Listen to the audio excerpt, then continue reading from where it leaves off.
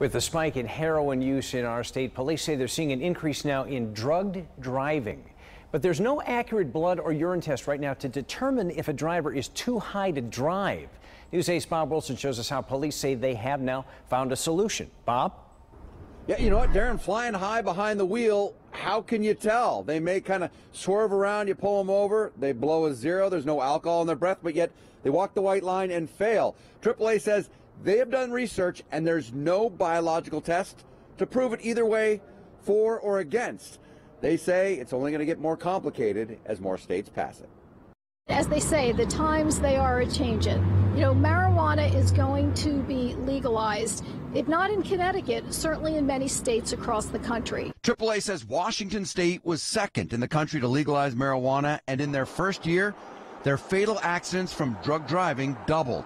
AAA did a study and concluded there is no accurate biological test to determine an impaired limit for drivers high on drugs. You can check someone's urine, you can check someone's blood, but the number that you come back with, there's no scientific basis for the fact that that number equals impairment.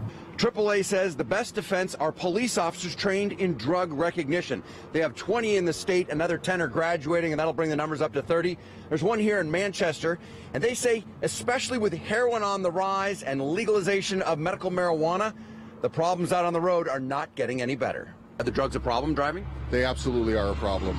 It's impairment just like alcohol. Officer Scott Plord is a drug recognition officer for Manchester Police Department. He has undergone extensive training with the state and is able to determine if a person is driving under the influence of drugs.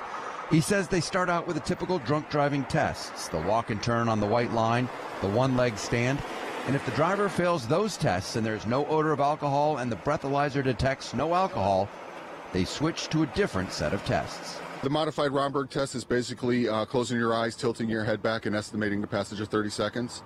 And a lack of convergence test is moving a stimulus towards the person's eyes and watching their eyes cross.